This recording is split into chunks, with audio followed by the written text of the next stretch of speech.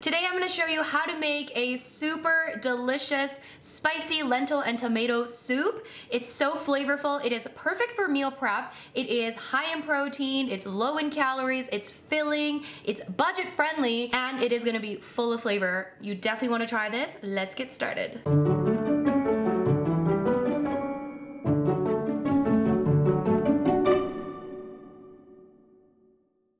Hi guys, it's Rose and welcome back to Cheap Lazy Vegan and another recipe video. Today, we are still in soup season, in cozy season, so we're gonna make a soup. We're gonna meal prep a soup because I want to eat this soup every day for like a week because I want my life to be easy, as always. So we're gonna make a spicy lentil and tomato soup. I'm gonna make it super filling, super flavorful, super affordable because we are using very affordable ingredients, and we're also making it spicy because I'm Korean, it's in my blood, okay? I eat spicy food. I like spicy food, but if you don't like spicy food, I'll give you some options as to what you can do to not make it spicy. Anyway, that's what we're gonna do today. As always, the written recipe is gonna be linked below.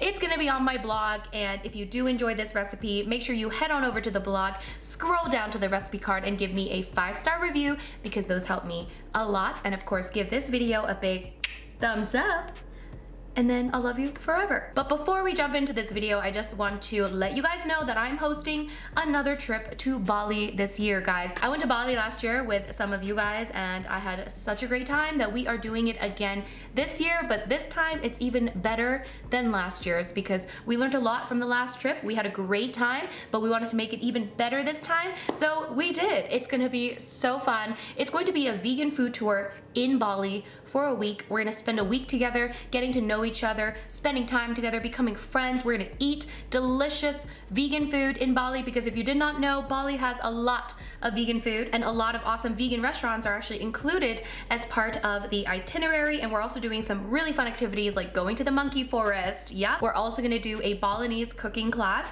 These are activities we did last year and it was so fun, so of course we had to include them this year. We're gonna go to a waterfall, we're gonna go to an organic farm. I mean, it's gonna be so much fun. So if you guys want to come along with me on a vegan food tour in Bali, then definitely check out the link down below to book your spot. You guys, there are limited spots and many of my trips sell out, so make sure you don't miss out. You don't have to pay the full price right away. You can just pay 25% for now and secure your spot. So yeah, these trips are super fun and we are gonna become the best of friends. So if you guys wanna come along on a trip with me, again, check out Bali. The link is down below. You can click that for all the information and to book now. So hopefully I'll see you in Bali. Now let's get started with this recipe. All right, friends, so first I've got a pot here. It has been heating, it has been warming up. So in here, we're going to add some oil. Let's grease up this bad boy. You can use any sort of big pot, big Dutch oven, whatever. So into our lovely pot, we're gonna add some onion. I have some diced onion here. We're gonna add that in. We're also gonna add some minced garlic. And I know I mentioned this in like every single video where I use garlic, but if you wanna check out my garlic hack, so you can always have minced garlic available, I'll link that hack video below. So we're gonna add some minced garlic, and we're also gonna add some celery, carrot. Again, all of this is diced, okay? I've already done the work, my friends. And if you're feeling lazy, just stick it all into like a food processor to dice your veggies. That's a little hack. We're also gonna add in some diced bell pepper, and of course, because we're making this spicy, we're gonna add in some jalapeno. I have seeded this and I've diced it. My fingers are slightly burning, okay, because of the spice from this jalapeno. So if you don't want it spicy, skip the jalapeno, okay? So I'm just going to let these vegetables cook for like a couple of minutes. This is a flavor bomb of veggies, my friends. It is smelling nice and fragrant, very strong. So if you were actually making this yourself, at this point while you're cooking up these veggies, you can actually prepare the rest of the ingredients. So you don't have to prepare it all at the same time like I'm doing because obviously this is, you know, I am a professional. You know what I'm saying? So if you're not doing a YouTube video, if you're not making, you know, content, you can just do this part, and while this is cooking up, you can like prepare some other stuff. You know what I'm saying? You know what I'm saying. We are cooking up the lovely veggies, and I think we're, you know, I think we're ready. It's very fragrant. Okay, we're ready to move on. Next, what we wanna do is add some tomato paste, okay? Concentrated.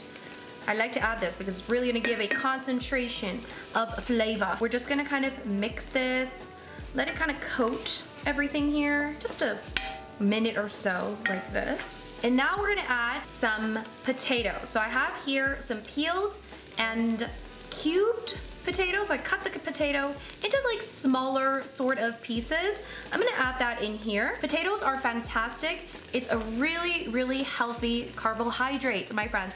And it's one of the most satiating foods in the world. In fact, okay, they did a satiety test and potatoes of a bunch of different foods, and potatoes came number one, my friends. It is number one on the satiety scale. Potatoes have a really bad rep for whatever reason, and I'm like, girl, potatoes are so good for you. So this is gonna help us feel fuller. It's gonna be a really good carbohydrate source. I mean, it's just great. Potatoes are fantastic, okay, fantastic. Next is gonna be our large can of diced tomatoes, okay? If you don't have a large can, you can use 2 small cans.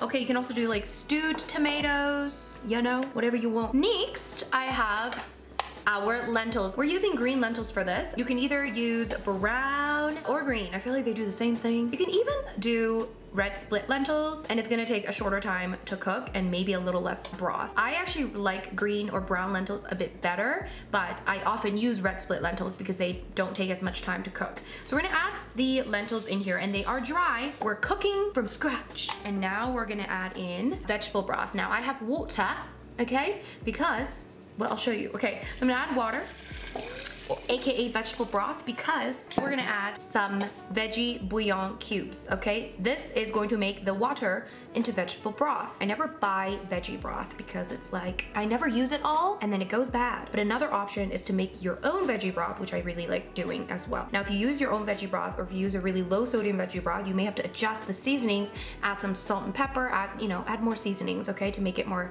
flavorful. You don't want this to be bland, okay? Nobody likes bland food. Well, some people like bland food. I don't like bland food. So we've added the veggie bouillon cubes. That's basically a huge concentration of flavor. I love me a veggie bouillon cube.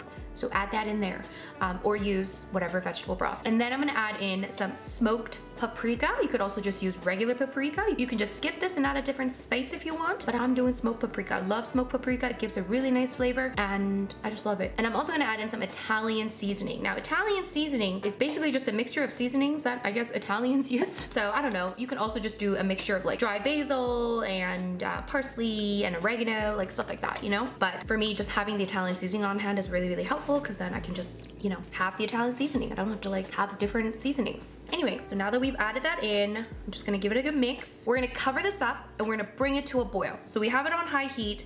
We're gonna bring this to a boil, and once it boils, we can turn it down and let it simmer and let the flavors make love in the pot, and then we'll check back on it.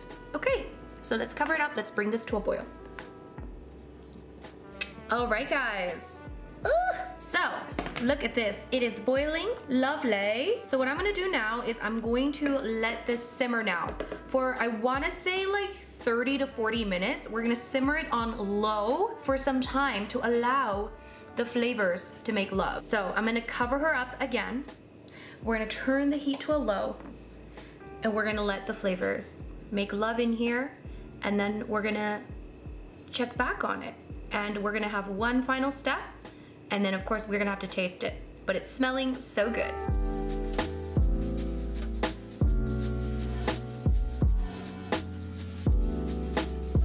All right, guys, so I actually let this cook for 40 minutes, and it's looking nice and lovely. Basically, you wanna cook this until the lentils have become really nice and tender, and just cook through, okay? So look at this, guys, look at this, okay? So we're almost done. All we have to do now is add, one of my favorite things to add to a soup at the end of the soup process is some lemon juice, okay? Fresh lemon juice would be better, but you know what? I just use store-bought. Now what the lemon juice does is it really enhances the flavor. It brings out the flavor, and it's a great way to add additional flavor without adding a ton of salt. So I love adding it at the very end here to really enhance that flavor. It's gonna give it a little taste. Maybe I need some more lemon juice. I think it's perfect. It's so good. Really brings out that flavor. And because I'm Korean, as I said, and I like a lot of spice, I'm actually gonna add in some crushed chili flakes because to me, it's not giving super spicy, okay? To other people, maybe, but for me, I could add a little bit more spice, okay? So I'm just gonna add some crushed pepper flakes. Again, that part is totally optional. And at this point, you can also add in any sort of herbs that you like and whatever else you want to add. Oh, another thing that I would probably like to add at the end here, if I had some, is something like baby spinach or chopped kale. At the very end, when you're still simmering a little bit, throw that in there and just stir it a few times and then it'll wilt. And that way you can add some greens into your soup as well, if that's what you wanted. So there you go, you guys. That's how you make it. Now, let's actually give it a true taste test.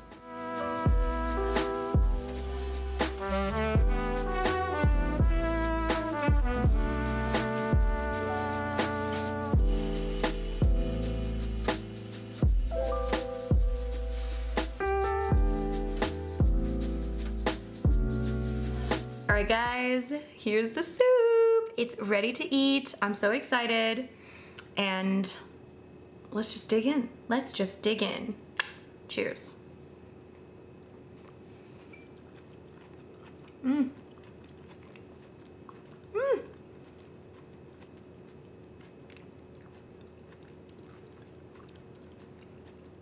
This is bursting with flavor. So much flavor. I can taste that smoked paprika coming through. I highly recommend, if you like smoked paprika, to use smoked paprika because it adds so much extra flavor. And there's so many different flavors throughout this dish. I can taste a lemoniness, just a little bit, just a hint of lemoniness. I can taste, oh, hold on. Mm. My friends, this is so good, okay? I could literally eat this every single day. And probably for the next week or so, I'll probably be eating this every single day. You guys, this is so good. So guys, that was the spicy lentil and tomato soup. I hope you guys enjoyed this recipe. I love it so much. I think this is gonna be a staple. It's so easy to make. It's so budget friendly. It's so healthy. We're dealing with whole foods, plant-based ingredients here, my friends. So much goodness in one bowl of soup, and it's easy to meal prep. You can also freeze this as well. Keep it in the fridge for the next few days and eat it throughout the week.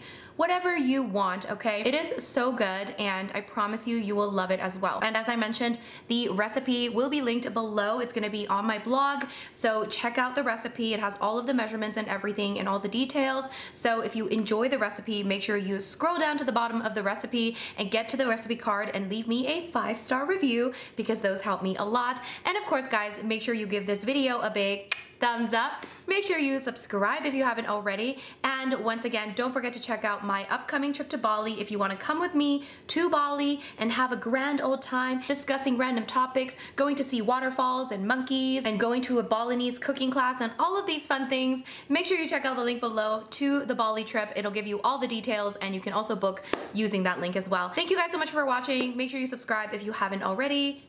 Did I mention that? I don't know. Either way, subscribe, and I'll see you guys in my next video. Bye!